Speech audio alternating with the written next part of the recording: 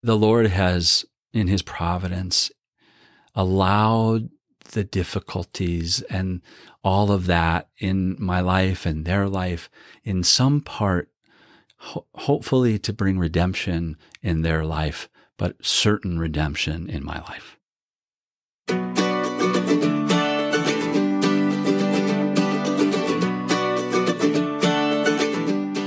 Welcome to This Whole Life, a podcast for all of us seeking sanity and sanctity, and a place to find joy and meaning through the integration of faith and mental health. I'm Pat Millay, a Catholic speaker, musician, and leader, and I'm happy to bring you this podcast along with my bride, Kenna, a licensed marriage and family therapist. This is the stuff she and I talk about all the time, doing dishes, in the car, on a date. We're excited to bring you this podcast for educational purposes. It's not therapy or a substitute for mental health care. So come on in, have a seat at our dining room table, and join the conversation with us. We are so glad you're here.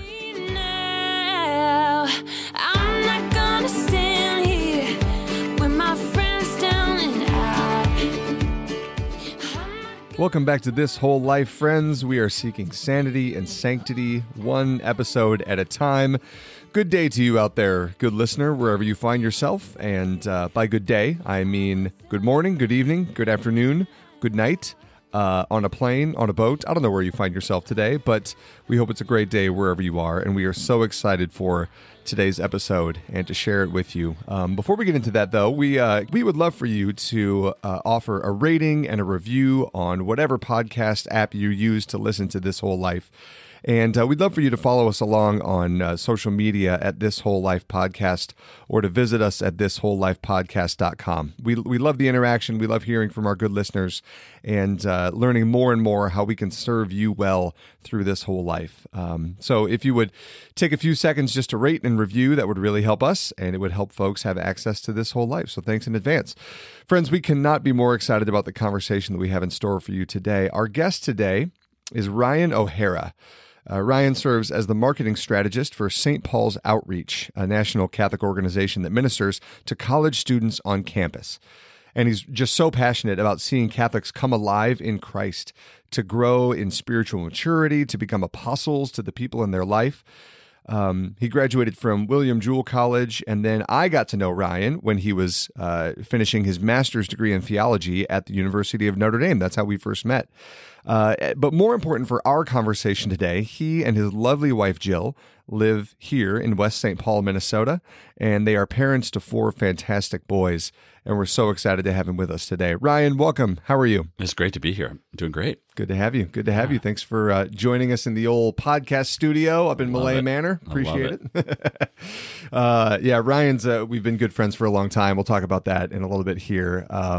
I guess there's no need to wait. We've been good friends for a long time. It's been great. We met at Notre Dame years ago. You were pursuing a master's degree. I was doing the same. We ended up in a lot of classes together. And you were one of the very friendly people that weren't in my specific graduate program who had the courage and the grace to just say hi and communicate with people that you didn't know. So thank you for doing that. I'm glad welcome. We got You're connected welcome. Back then. My campus ministry background and calling maybe prepared me for that, but that's right. Yeah, find a college student and just say hi. Yeah, that's right. I didn't know what else to do. Exactly. That's awesome. Well, I'm glad you did. Yeah, we had lots of good old days of ultimate frisbee back then, and now more than anything, I just see you at church sometimes, which is a great grace as well. So it's good news. Well, it's great to have you with us as our honored guest. Would you like to kick us off with our highs and hearts this week, my man? Yeah, you bet. Just when you asked, that question, as I kind of came to kind of reflect on this season that I've been in, it's been a pretty challenging one actually over the last most of 2022, but then kind of the end of 2022. Both my stepdad, he died in late 2022 after almost a year-long battle with cancer. And I was his primary caregiver. He lived just about a mile from me. And then also about 6 weeks later, my wife's dad died. Oh, wow. And that was more of a sudden thing. He had a history of some heart disease, but it happened just like that. Wow. And a massive heart attack. And an hour later, he died. And so there was, in both of those instances, there were unique graces. So I would say that was hard. Like that was a really hard thing to experience, both through the grueling experience of kind of accompanying someone through a cancer diagnosis, cancer treatment. Sometimes the treatment is worse than the disease, as they say, and that probably was perhaps the case for him. And so, but then that was one experience of loss and pain and difficulty, but also Jill's dad just. We just get the call and you kind of know that, when you get the call or you see someone else getting the call, something's not right. Yeah. And so those were both really difficult losses there at the end of the year. But I also, through that whole thing, if I could, I'll do kind of 1.5 highs. That's allowed. Yeah, that's fine. That's allowed. The first thought that I experienced, that whole part of accompanying my stepdad through this, was I would never have wished what he experienced through cancer on anyone, but I would wish what I experienced as a caregiver on everyone. And I learned so much about what parenting and that relationship looks like as it sort of shifts over time. Sure. The honor and privilege to accompany him through this really dark experience. And part of the context is my mom is still alive, but she has dementia. So she was in a memory care unit. Oh, wow. Probably the hardest thing was even after the fact, after he died, it hit me that he never received any consolation from his wife, Sure. who he continued to visit daily in her memory care unit, and she couldn't in any way offer any consolation. And boy, did that just really hit me, what a profound suffering that was for him, in addition to the physical suffering. But to be able to be so up close and personal to a person preparing for death was such an honor. And my experience in both watching that and preparing for the funeral and going through all of that, as well as my father-in-law's passing and subsequent funeral and burial, I thought the church knows what she's doing to pray for and bury the dead. Yeah. It was so remarkable to watch the church do what the church does best. And of course, the church does thousands of things beautifully. But if it was only just this, it almost felt like that might almost be enough. It's not. You know? Yeah. But boy, was that a consolation to watch the church's liturgy unfold. And you just get kind of wrapped up into it. And I just walked away with such a profound appreciation for the gift of the church's liturgy, particularly around how the church prays for and commends the dead to the Lord. And there is such grace, such consolation in that. And so I walked away from that experience with that was really, really hard, but these profound highs through the end of last year. That's beautiful. That's beautiful. Thanks so much for sharing that. You're welcome. That's incredible. Yeah, that sounds like a really difficult end of last year, and maybe sounds like some unexpected graces that came in the midst of suffering and hardship, even through that as well. Yeah. Right. Yeah. Yeah. That was exactly it. And I think in some ways kind of encapsulates the paradox of the cross and the paradox of the Christian life. And it was hard to experience, and yet I will treasure those experiences of the last year for the rest of my life, I think. Yeah, I love that. Yeah. Makes me think about a lot of the things we talked about a few episodes ago in our grief episode, just about the different experiences of grief, coming at grief from different directions, and that it shows up sometimes in unexpected ways, but it also often brings unexpected gifts with it as well that kind of clarify and reveal the love that we have for these people or this situation that maybe wouldn't have known without the grief in the first place. That's right. It's a strange mystery, It but beautiful too. Thanks for that. Yeah. I think my high lately was we've got a number of children, as you out there listening well know, and our children are starting to get into the age where they're doing like sports and activities and things like that. I love sports. I think sports are really valuable, whether or not you ever get a D1 scholarship. And I have no illusion that any of our kids ever will. I'd actually maybe prefer that they don't, frankly. But even if they don't, super valuable for like coordination with a team, hard work, discipline, things like that, right? Which all of our kids and myself can really stand to grow in, you know? But I don't buy into the vibe of it being like your end all be all necessarily. But our older few kids are starting to get engaged with like football and basketball. And now we've got two boys that are wrestling now. And it's so fun to see them struggle in ways that are controlled and relatively safe, you know, like our 10-year-old son had a wrestling tournament recently, and he had a really hard match and he lost. And he fought his tail off. He was just tenacious. Yeah. He went up against a really like evenly matched kid. They were both the same weight, so it was fair. But this other kid was just really skilled. He was very good. And he had to, it's been interesting and good navigating the disappointment of losing and also our pride in his effort, even in the loss. You know, like trying to hold those two things together has been a real high to kind of navigate that journey with kids who just want to win every match, you know. So that's been a real high. I think the hard, also, as our kids get older, not only do they have more sports and activities, we're learning they also have more emotions and hormones. So we're like inching irrevocably toward middle school and that whole time period, right? So we're just getting early glimpses of like, oh boy. And I was a youth minister. I am very comfortable with high school hormones and relationships and emotions and mood swings. I get all that.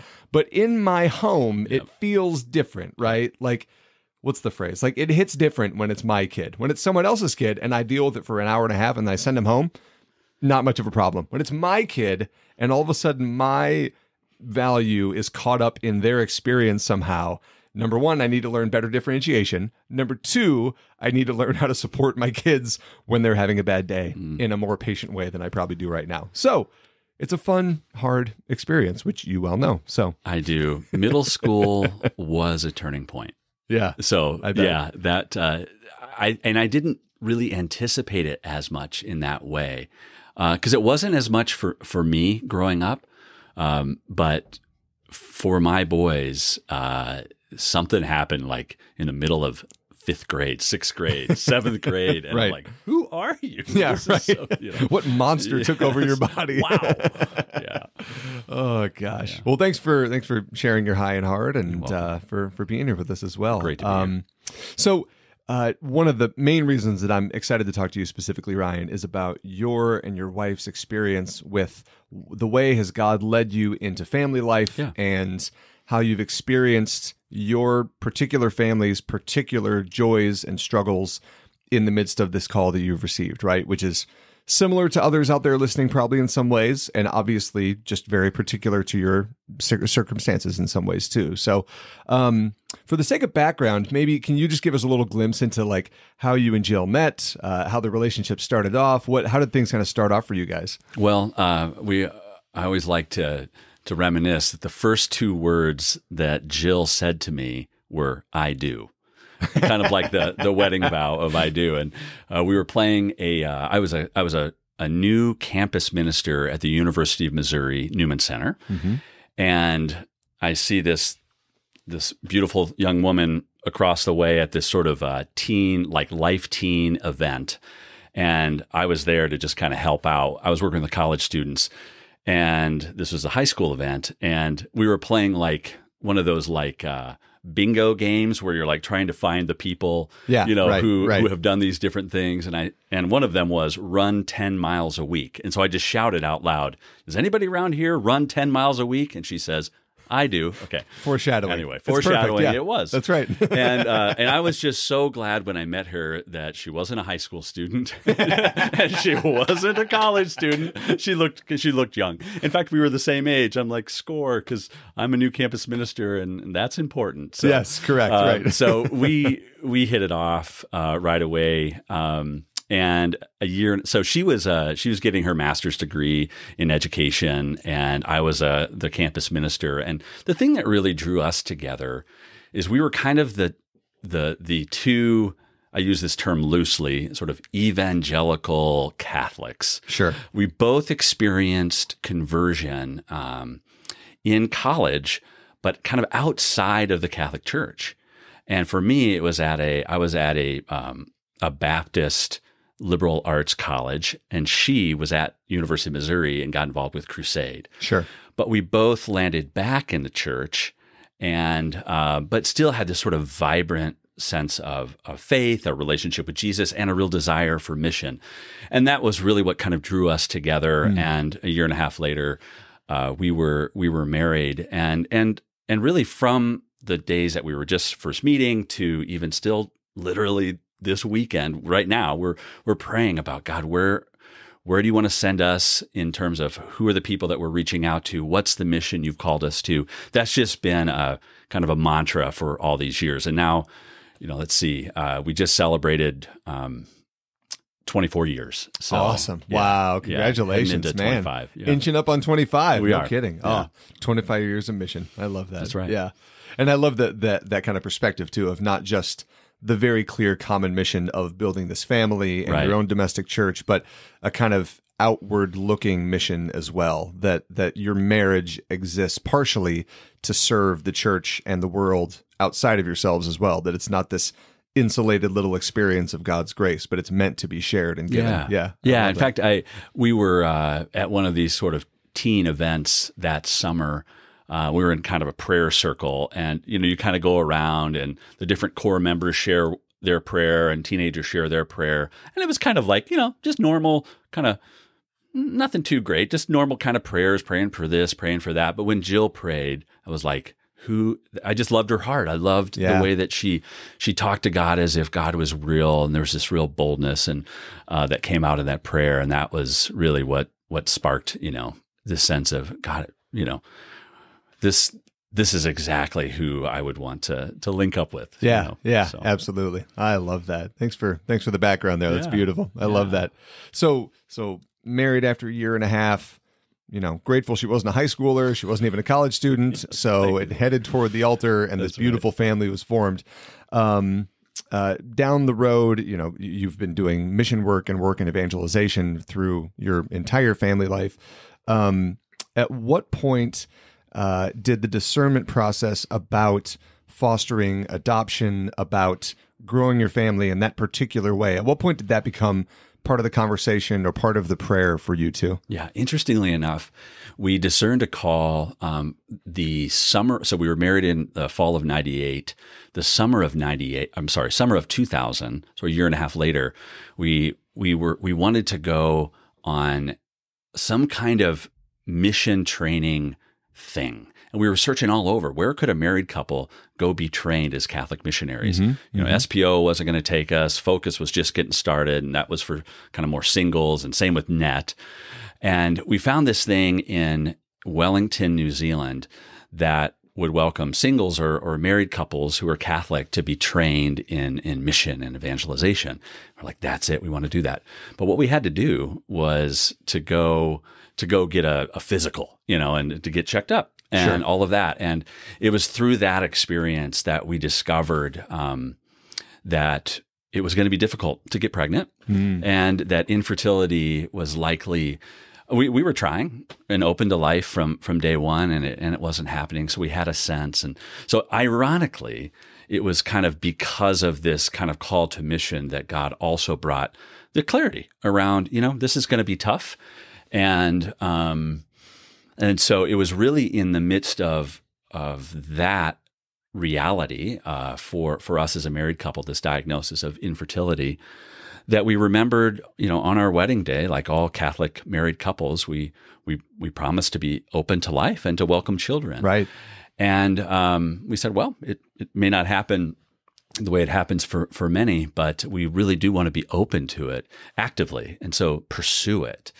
And so we looked at private adoption. We looked at international adoption. In fact, we went on a mission a couple of years later with a group of young adults to to a border town in Mexico, Agua Prieta, and we went to a number of like different places, one of which was an orphanage, and if Jill could have like smuggled 3 or 4 kids under her jacket, she would have. It was just so beautiful to see her heart, her motherly heart, kind of light up. But we discerned, the discernment was, where is it where people aren't lining up to adopt?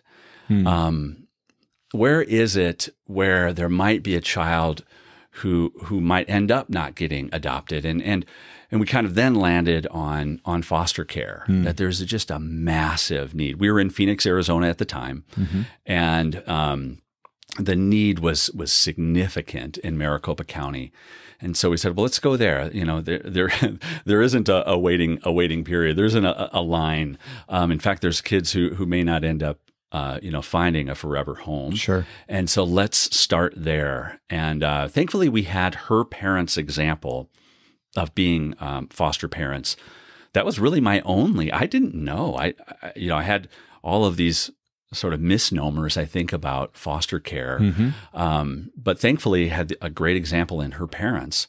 And that really pushed us in that direction, that we would first kind of open our home to kids who needed a home temporarily, because the goal of foster parenting is reunification with birth families. Sure. But some of them can't reunify with their birth families. And so we were open to that too, that we might kind of build a family that way. And so that was, kind of mid 2000s, 2005 when that began. I remember our first, I always say, most parents have 9 months to prepare, for a baby. We had 9 miles, and we drove across town, and that was something else. I'll never forget it. Sweet little Jose was his name, and 4 months old, and welcomed him into our home, and that was the beginning of it. That's beautiful. Yeah. I'm curious about. You said that Jill had at least grown up with an experience of what foster care can and ought to look like in the context of a loving home and great foster parents. And you came in with a little bit more just benign ignorance of just, I don't actually know what to expect here. Right. Were there specific reservations or questions or things that you came into the process with that got addressed right away, or things that kind of had to be revealed or spoken to over time? Yeah, I think I had an improper understanding of why a child might be placed in foster care. Sure. I think I had a very negative view of the child versus a negative view of their circumstances. And so there's something wrong with this child. And so that was the first thing that I had to be had to change. Was no, there's nothing wrong with the child. The child is in a sense a product of these really difficult circumstances that they didn't choose and that they really have no power over. And so that was one thing. And the second thing was I didn't understand the goal of foster care. I would have thought of it more as just like a rescue mission. Right. And birth family bad. O'Hara family good. Sure, right. Or something. And that's just not the case. Yeah. It's so much more complex, so much different than that simple black and white kind of perspective. And so my heart started to go out, our heart started to go out to the birth families and to understand that even their circumstances have a history and a context, and it's not quite as simple as we might like to make it. And so just a lot of coming to understand the reality of what brings a child into the foster care system. And again, of course, to be placed in, to be taken out of a home and to be placed in foster care, something pretty serious has to go down. Right, This is abuse and neglect and, an unhealthy or an unsafe, a truly unsafe place for a child to be. So that's nothing to joke about, nothing to hold lightly.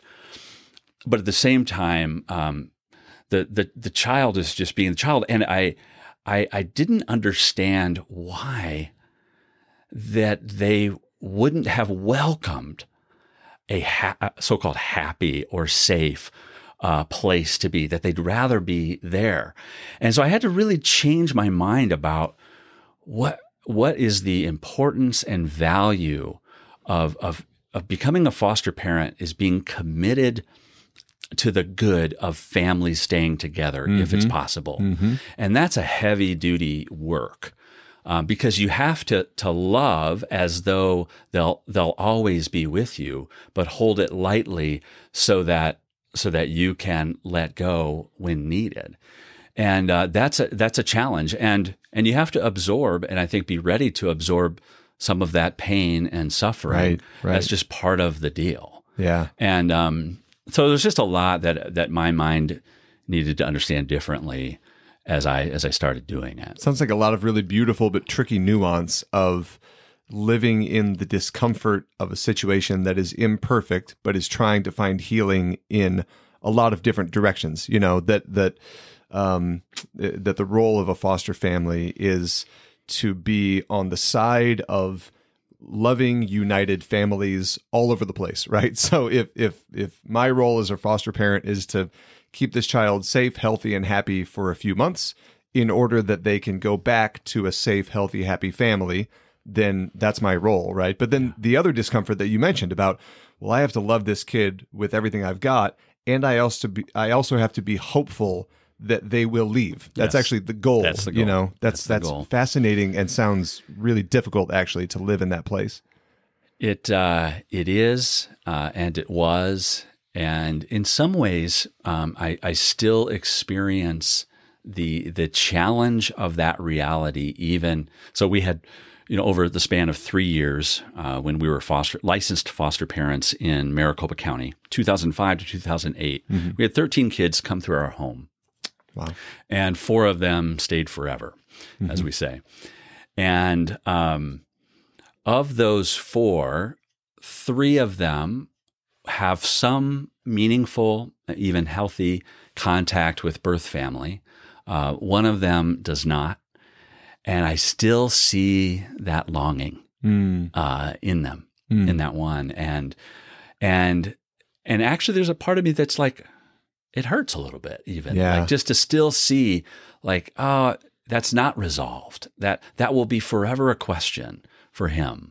And that's not true for every, kid who's adopted through foster care or adopted period, but it is for him, and really continuing to give him space to grieve that, to try to figure some of that out, and for it to impact even our relationship to this day, and still see it's not what God intended, And so we're a part of an unideal plan that God has for say, parenthood, Right. And yet we're in it. We're willing to kind of be in that mess, even though, and it's not ideal, but there's needed resources there. I love that. And I want to come back to that idea of some of the needs and the struggles and the desires that come along with fostering and adoption from the perspective of a child, from the perspective of yourself as a parent. So to get to that, to kind of tie the sides of family and mental health together, I'm curious about what your maybe background or kind of understanding of mental health has been throughout your life. As you seek to support the health of your family in every direction now, spiritual health, physical health, mental health. How has your understanding of mental health changed over the years? Yeah. So I would say I've had 2 very different perspectives. One before foster care and one after. And again, I'm dating myself here a little bit, but I was born in the 70s. I'm a child of the 80s. I went to high school in the early 90s and college. And I can count on, one hand, the number of people I knew in my life, say even pre-foster care. So almost the first 30 years of my life, I can count on one hand the number of people I knew who maybe saw a therapist or were treating anxiety and depression, with say medication, or like that just was not a normal part of my experience. And so I had some thoughts about that. And I think I thought it's anyone who struggles with mental health is only the extreme, and anybody else who says they do, like there's something that they're obviously not doing that would be very simple. So just get your life together, pray more, whatever, all of these sort of really simple things that don't address the reality of it. And so I had that view very much kind of before foster care. And in foster care, I started to see the complexities of the human person much more up close and personal, both in my children and in their birth families, and just starting to, and I just hadn't seen it. And as I started to see it, my view about it shifted. I mean, we had, because you're a foster parent and the state or the county is helping to support those families, there are all sorts of resources. And so we had access to a variety of therapists, speech therapists and psychologists and counselors and all of that, occupational therapists, the whole thing. Right. And I started to understand those professions, and I started to see the difference they were making in my kids' lives, and I started to see the difference they were making in my life. And I thought, I had this thought continually. I think everyone would benefit from this kind of interaction I'm having on a regular basis. I'm growing so much as a person, as a husband, as a father, just through my interactions with therapists just before and after my kid's appointment. Sure. How much more would I benefit if I had my own therapist? And, and so that just started to sort of break this sort of false belief I had, a false understanding, and that everyone, and what I started to see was that for all of us, there's some degree of care around mental health that we all need. Some perhaps more, some perhaps a little less, but it's a good. Yeah. And it's not in opposition to the good that spiritual health brings as well. Sure. They're not in competition with one another.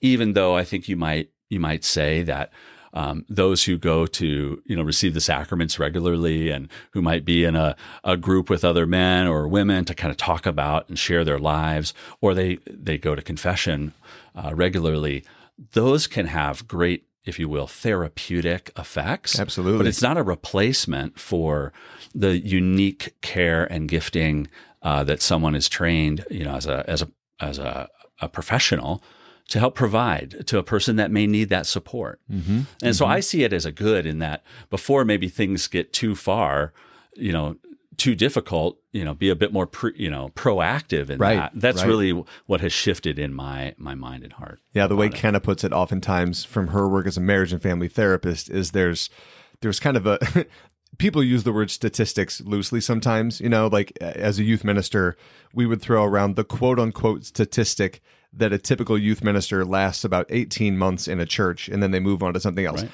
I have not found one single study in my life that is based on, but that's just, we've used the word statistic because it's what we see. It's like anecdotal, And similarly in marriage and family therapy, the commonly cited quote unquote statistic is that couples that go to therapy for their marriage wait 6 years too late to go to therapy. Yeah.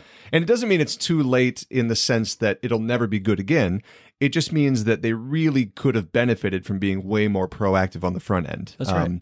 And I think that's true for individuals, for couples, for families to kind of to work with someone who can help assess patterns, identify weaknesses or just blind spots early on, to avoid some of the really difficult ruts that we can get into individually, relationally, all those things. That's right. And what's the phrase? An ounce of prevention is worth a pound of cure, or however that goes. And and that's very much what started to shift for me. Yeah. In fact, this morning I met with my therapist, and it's just a regular part of my every everyday life now. That's beautiful. Yeah. That's beautiful.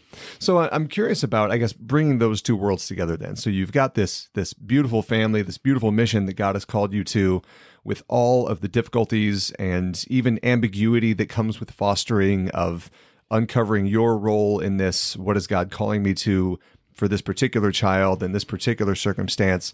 And in the midst of that, maybe learning more and more the three-dimensional nature of people's mental, spiritual needs, just how they're developing as a human person, and all the different things that influence them from their birth and their upbringing, early childhood to when they were in your home, things like that. When did you start to see some of the ways that there were mental health, spiritual health needs in the children that were in your home, maybe in particular the four boys that you that have joined you forever? Yeah. Well, if someone, just any adoption, and particularly adoptions that come as a result of some traumatic experience, and in this case, every child in foster care, there's some amount of trauma right in their background. And for us, even our youngest kids, just the trauma of, and they were 3 days to 6 months old when they came into our home. So even just the trauma of separation from birth mom is enough. Sure. And so there's a trauma background, there's a trauma story for any child who's in foster care, and thus any child who's adopted through foster care. And that was certainly true, for our boys. So that creates a unique and particular kind of challenge in terms of parenting kids who have experienced trauma.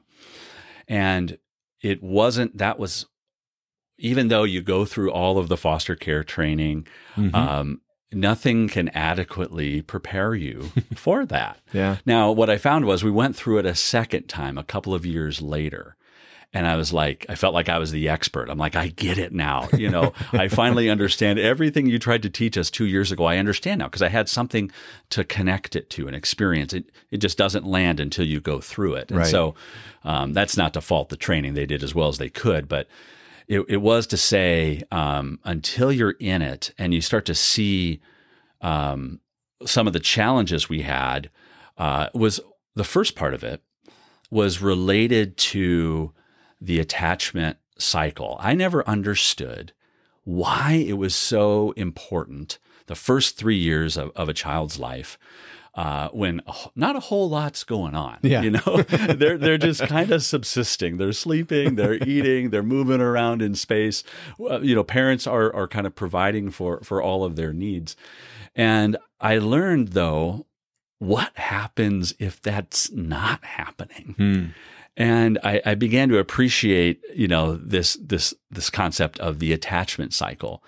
And so it basically goes, a need is expressed. I'm hungry, or my diaper is full. Yeah. And then, so there's a need, then they express the need. And then most of the time, the parent or some caregiver that they trust meets that need. And then the child can relax. Sure. And that happens thousands and thousands of times before, say, you're 3 years old.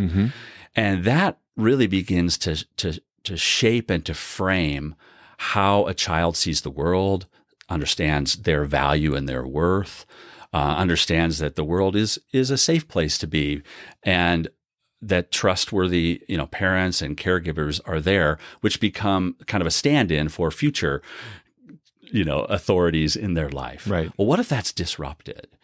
And in some ways, that's kind of the experience, oftentimes for kids who've experienced trauma, is that attachment cycle, that trusting relationship with caregivers is disrupted. And then that experience gets sort of mapped onto this new family, and it becomes really difficult to work with, kids whose trust in that the world is going to take the world's a safe place and that caregivers can be trusted, that creates a new paradigm. And so we took on kind of a spectrum of approaches. First, it was, well, we're going to parent, even though we know that they have this trauma background. I don't quite understand that, but we're going to try to parent like we were parented. Sure. Or what we see other good, strong Catholic families be parenting. Sure. And so, for instance, we would try to do that, and our experience was we just failed miserably. It wasn't working. What did that look like? Like, what were some of the approaches that you would collect from your family of origin, from families that you knew? What were some of the practices that didn't seem to land? Well, I would say, I think I was a pretty compliant kid, so that didn't help me any in this case. There was, and this was a deficiency perhaps in our family. We were very conflict averse. And so I knew no conflict. I knew no conflict between parent and child. Sure. I'd heard about it. Like my friends had this experience of it. It was just never my experience. Yeah. My mom, I never heard her raise her voice in all my years of growing up. Oh my gosh. True. And so that's amazing. I didn't even know the monster that was within me until I had a defiant child. And I'm like, like, who is this guy, yelling and screaming? I didn't even know. And then the shame starts to come, okay, that whole cycle. But, it would just be like, I would give sort of a clear direction of something they needed to do. And just the fact that I would speak it clearly and directly, and there was no ambiguity. You had no wiggle room. You just need to do X. Well, the child has no reason to trust me. They're not so sure about the world and what caregivers bring to the table. Mm-hmm. They're more like survivors themselves, trying to take care of themselves, because their parents, in some way, shape, or form, didn't take care of them. Sure. So they have to rely on themselves. So they feel powerless when you tell them something that they need to do. And then we started to learn, well, what can we do to empower a powerless child?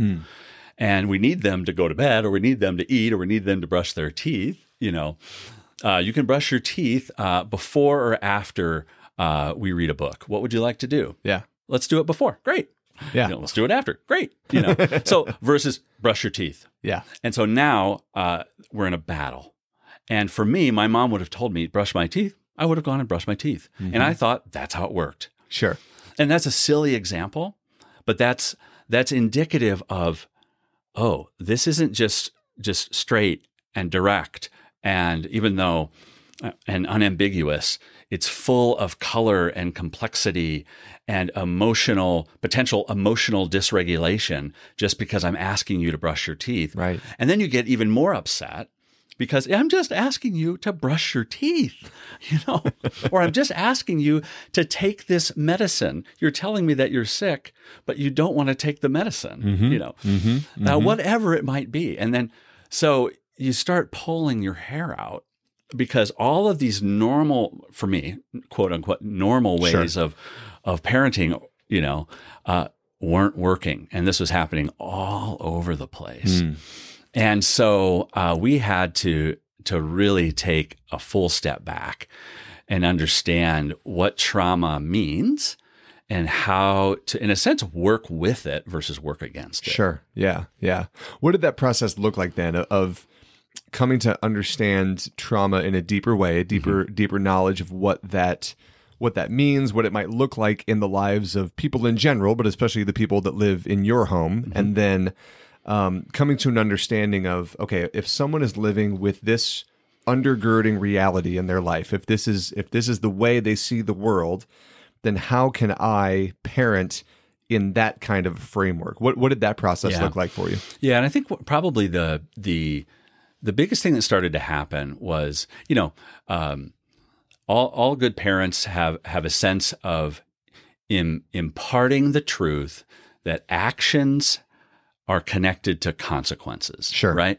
And, good parents are able to help connect that reality for their kids. If you make this choice, here's the consequence. But for instance, but for us, we had to kind of go beyond consequences. The concern of say, if you do this, we had this funny thing where we were like, okay, we need short, time-bound consequences that can be positive. And so we came up with this idea that if a child does something wrong or they misbehave, they get a 10-minute chore. We're like, oh, that's brilliant. Yeah. They don't want to go sweep right now, but we're going to make them sweep, and they'll learn next time. I don't want that 10-minute chore. It's right now. It's actionable. It's all of these. It's productive. Whatever. They can learn. You can learn industriousness, and hard work, and the house is cleaner. Well, at one point, those consequences started adding up. And now you've got 3 10-minute consequences. Now you've got 15 10-minute consequences. For one of our children, we got to 187 10-minute consequences. And like Jill and I pull each other aside. We're like, this isn't working. This is not working. The consequences right now just don't compute. And so we had to rethink. Like, what are we doing? And so rather than taking a punishment consequence paradigm, we focused on relationship. And we focused on trying to actually understand and empathize with what they were experiencing. We tried to empower by kind of naming the pain that they're experiencing, and then giving them choices, even saying things like, what do you think should be a good consequence for that action? Sure. Sure. And surprisingly, they're often harder on themselves than we would have been, which is interesting. Like, it should be this. Like, well, okay, but bringing them into the experience of learning versus just sort of imputing this onto them, bringing them into it. And while I don't think this paradigm, I don't necessarily think a trauma-informed perspective of parenting would work in all circumstances. I think it's really meant to meet the particular challenges and hurts and pain that someone who has experienced, usually from an authority or a caregiver. And so I'm standing in the place of that person. Sure. I have to bring that perspective to the table. And the other big thing, and I've shared a lot about what would be best to help kind of work for a child. There were some things that really needed to change in me before, alongside these different changes of, seeing parenting differently, trying to empower, trying to still have consequences, but in such a way that would bring, reconciliation in relationship. We didn't do time out anymore. We did time in. So for a lot of kids who experience trauma, abuse, or neglect, the sense of being banished, even for 30 minutes or 10 minutes, is a sense of rejection. And we didn't want to replay that. So we would do time in.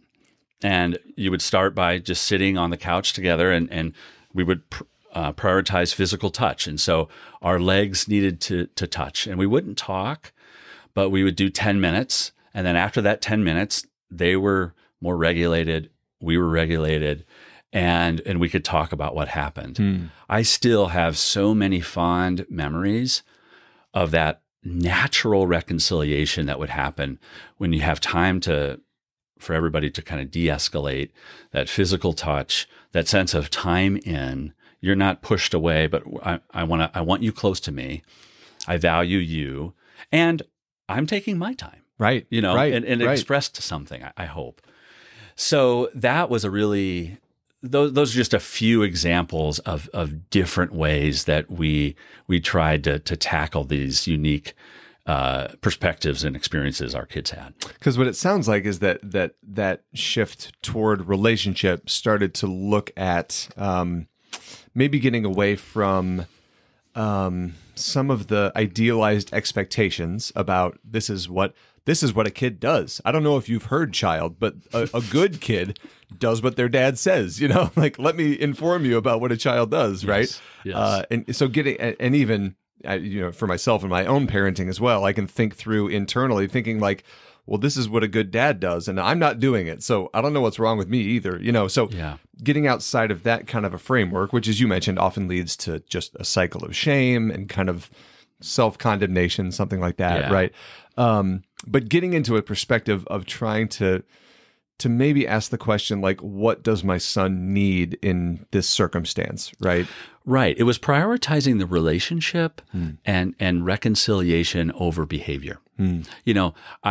I spent too much time allowing my kids' behavior, whatever it may be, to control my emotions.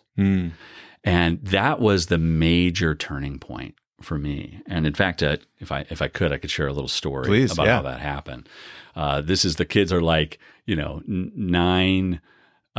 7, 4, 3, and 2.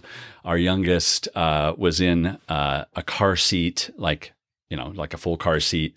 And we're driving a long way down Interstate 35 from Minnesota to Kansas City. My wife is driving. We're in a minivan. It's dark out. She's going about 70 miles an hour. The context was I was listening to a talk, like a Christian talk on anger. So just note that. Gotcha. Okay. And all of a sudden, my wife has to stop quickly. Something happened, like there was a wreck, or I don't know, but she had to push the brakes pretty hard. Well, my youngest kind of went flying, and he was in a car seat, but the car seat went flying. Oh, okay. And I'm not going to name names, but one of his brothers decided it would be funny. At some point, this is going to happen. I'm going to unbuckle his car seat because something's going to, when it comes time to stop, we're going to see what happens. And I don't know if there's anybody out there who has unbuckled, themselves from the front seat and decided to go enact justice while the car is still driving. I'm like stomping back to the back and like, rah, just yelling and so mad and so angry. And I take a deep breath and I get all that anger out and I go and sit back down in the front seat. And in the quiet, I hear that talk on anger just continuing. And I swear I've never been converted by irony before or since. But it's not a common tool in God's belt, but it's occasional. He wielded it beautifully that night. And I was broken into, just broken into for who I was becoming, who I didn't want to become, what I didn't want to be true of my relationship with my boys. And that next morning, I'll never forget my prayer time and the Lord just saying to me, you are my son. You are not the sum of your kids' behaviors. Mm-hmm. And I started to believe that. I think I had believed that my kids were my legacy, would tell the world who I am. And when they would misbehave, what story is that telling the world about me? Well, that's just not true. Yeah. That's not the truth of who I am. And I remember going to confession, just this earnest confession the next day. And something was healed in me of that angry dad left. Now, there's still anger, but the angry dad died that day. And I am so grateful for that moment of irony. And I have reconciled with my kids so many times, and I know I reconciled with my son after that. What I did was wrong. Please forgive me. I don't want to do that again. And I'm going to work hard not to. And asking for forgiveness, That's really convicting for me. So thank you for that. It's very encouraging, consoling, but convicting in a good way as well, because I joke about it all the time in the sense that I'm not really joking when I say that I wasn't an angry person until I had kids. And then all of a sudden they just brought anger into my life. I was like, I was fine until you got here. Like what? Exactly. Well, as we look toward wrapping up, I've got one more kind of curiosity question, more for the folks out there who are either maybe they're fostering or have adopted themselves. Maybe they're somewhere in the process of adoption, but they haven't been able to fully adopt yet. Maybe there are couples or individuals out there who just have it on their heart to be a foster or adoptive parent at some point down the road. Are there any kinds of wisdom or tips that you would offer that you maybe would have given yourself 20 years ago? Yeah, I would say, I mean, for me, the biggest thing that we lacked, particularly in the early years, was a team of people who were dedicated to supporting and serving us, if you will. Every foster family needs a circle of support around them. So not everybody is going to be called to be a foster parent. Some might be just doing respite care, occasional nights or 2 nights for a foster child, or they become foster parents. Or others might not be called to either one of those things, but they'd be willing to be a part of a circle of support. Sure.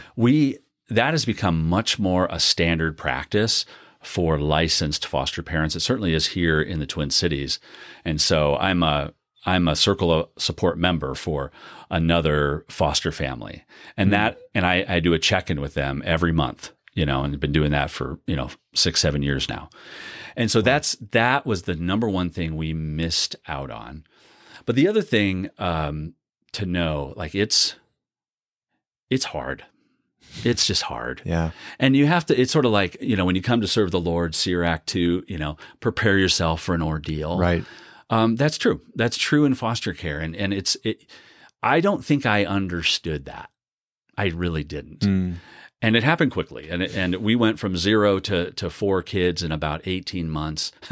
Funny story with our youngest. Julie had 3 kids, and Jill was like, "Hey, could we pray about maybe a fourth foster, a 4th kid?" I'm like, I guess, and we're like, so we have to? We go to Olive Garden and we're eating all the breadsticks and salad and we're like, okay, we're going to pray, let's take a week, just a week. All right. Okay. We're going to pray. Well, that's Sunday, and Wednesday comes along, and I come home and I walk through the living room, and there's a little car seat right there. And I'm like, who is that? I don't know who that child is, but it happened quick. And I went to the back in the bedroom, and she goes, "Ryan, I'm so sorry. I tried to call you, but you didn't pick up your phone. I couldn't say no." I'm like, oh my gosh. And that's my youngest son, Adam, who I just love dearly. But it was like, things were happening. Surprise. Surprise. We've got a new son, and we did. Gosh. So it's a wild and wonderful call. And I think we're participating as Christians in a certain this hospitality of adoption, this hospitality of welcoming the stranger, is what foster care and adoption participates in. And my conviction, just on one level, just to take foster care, it is I'll put it this way, it's a solvable humanitarian crisis. And the reason I say that is because there's a number. Like when I say fix poverty, I can't even put my number on how do you fix poverty. Sure. But I can put a number on the number of kids in foster care in the United States. And I firmly believe that there are more happy, healthy, holy families than in the United States than there are kids who need them. Sure. And so I look at it like that. It's a solvable humanitarian crisis. Now, not easy. Yeah. So painful and difficult. And it's not just, we don't just need foster families or adoptive families. We need all the spectrum of support. Right. And, I've seen a lot of beautiful things over the years, like churches, and a lot more in kind of evangelical Protestant settings where that church commit that all the foster kids in this county, we're going to make sure there's 0. Wow. And it's beautiful, and they do it. Yeah. And you can do that like county by county. And I think, there are, like the Archdiocese of Kansas City, Kansas has this conviction. I've spoken to the Archbishop there, and he has this conviction. And it's beautiful to see the church see that there's an incredible opportunity, because one of the most important resources we have are these beautiful families. And why I actually think foster care is better for a big Catholic family versus just us who couldn't have kids, Sure, is because kids from traumatic backgrounds can kind of find their place in a strong family culture. And unfortunately, we had a family culture that wasn't defined by the sort of happy, healthy, holy. It was defined by trauma. sure. And so I actually think I'd love to see more big families consider the gift of their family culture to a child who would really benefit from it. Because they can just kind of get absorbed, not making it sound too easy, but they can get kind of absorbed into this way of life. Whereas we had kind of trauma was what kind of created our culture. Oh, and sure. that had some negative effects on me, on all the boys. It kind of becomes this trauma household. And so that's the other way I would think about it a little bit differently is, and now we couldn't have kids, so that wasn't really our choice. But I think a lot of times families who do have some children or a bunch of children kind of tap out. Sure. Instead of realizing that they have an incredible game-changing resource and gift that they could perhaps give for the sake of others. Absolutely. I love your approach to your life for a lot of reasons, but the way that you're able to be honest and also very hopeful about the reality of fostering and adoption is one of my favorite things about the way that you communicate about it, because it would be, I'm sure even better than I do, it would certainly be a disservice to glorify the reality of fostering and adoption more than anything else in the world. Marriage can be glorified before you get into it if you don't know what it's going to be like. So being real about the challenge and the struggle so that people don't feel like there's been a bait and switch of what's going on here, but also being even more abundantly clear about the great graces and blessings and gift that fostering and adoption is to everyone in the system. God willing, fostering is a great gift to the birth family, and there can be reunification there. Certainly, God willing, a gift to the child and a gift to the foster family. And if adoption is a part of the process, an even beautiful gift that way. I love that both and of it's really, really hard. And it's this amazing gift that you'll never regret, Well, and that's what happened one Father's Day some years back. The kids were going nuts, and I just wanted a peaceful breakfast on Father's Day, right? Is that too much to ask? Right. And I'm going to guess apparently so. It went to like 11, and I was just so mad and so angry, so discouraged. And I just stomped away, left the table, abandoned the breakfast. And I went into my room and I just cried. And I had this sense of regret. And I entertained this thought of like, I regret doing this. And, but very quickly the Lord placed the word gift into my mind and heart. And my first thought naturally was sort of like, yeah, I know, I'm a gift to these kids. Where would they be, without me? And the Lord's like, no. I'm not talking about that kind of gift. They are my gift to you. And holy moly, has that been the truth? The Lord has, in his providence, allowed the difficulties and all of that in my life and their life in some part, hopefully to bring redemption in their life, but certain redemption in my life. That I'm not sure how else the Lord, he's sovereign and providential, can do whatever he wants, but this was his way of bringing redemption and transformation to me. And that was a really powerful Father's Day, even though it started off in ways that I wasn't too happy with.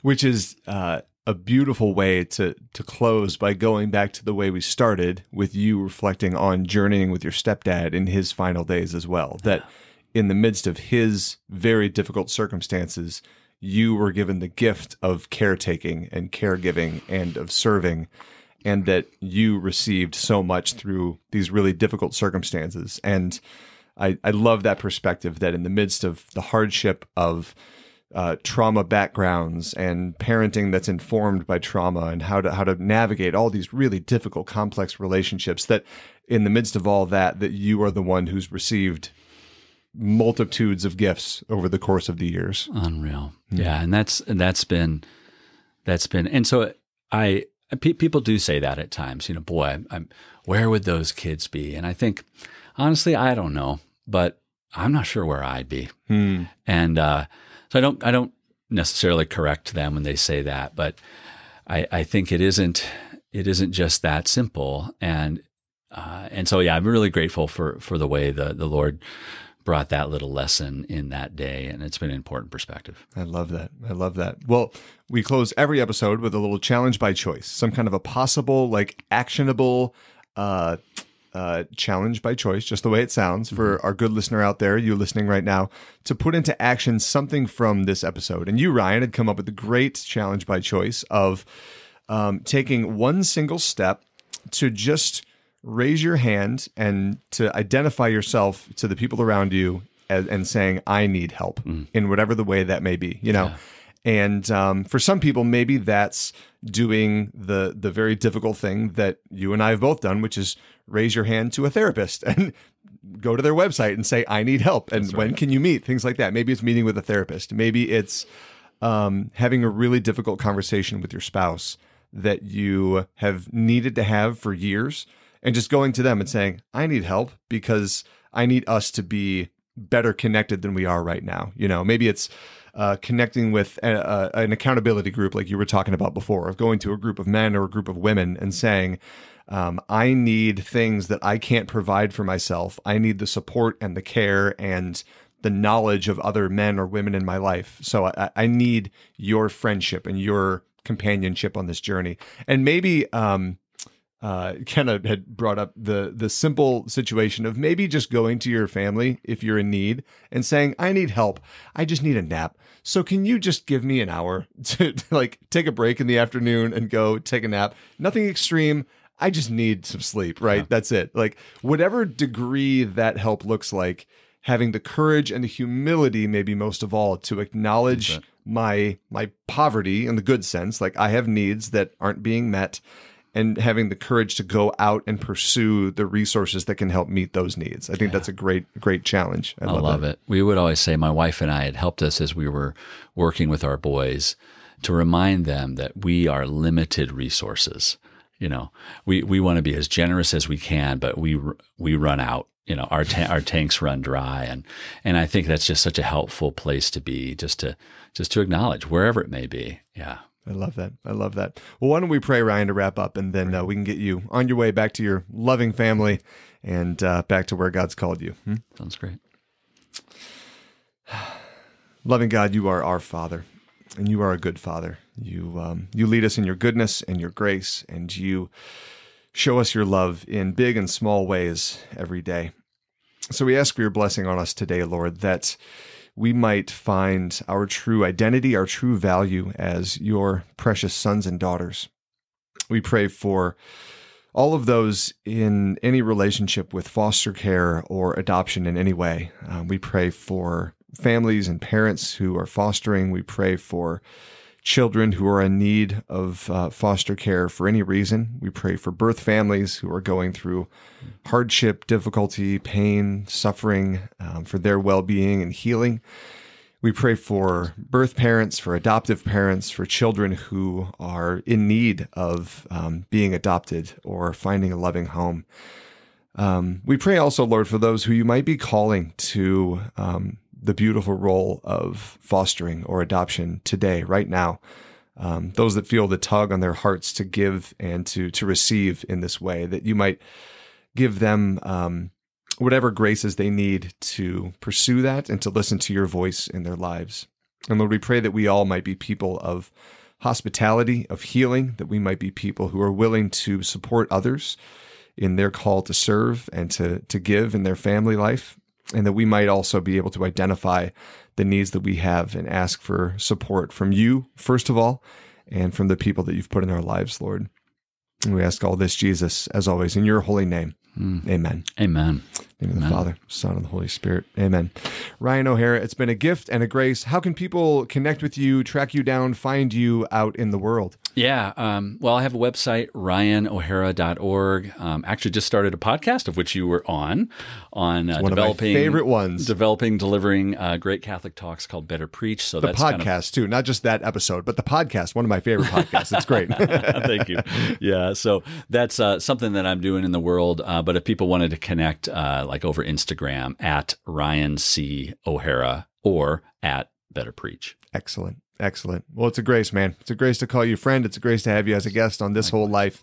And we'll look forward to And you guys are doing fantastic work. It's so needed, and you and Kenna are positioned so perfectly to bring it to the church. So I'm so grateful too. God willing. God willing. Thank you, brother. To you listening out there, God bless you, and we will see you next time. This Whole Life is a production of the Martin Center for Integration. Visit us online at thiswholelifepodcast.com. You're not alone, you're not alone, you're not alone. That it's like burned into my prefrontal cortex now of like, if you do nothing else, if you don't even book the guest, Right. you still hit record. Just It doesn't book record matter. somewhere. Yeah, exactly. Yeah.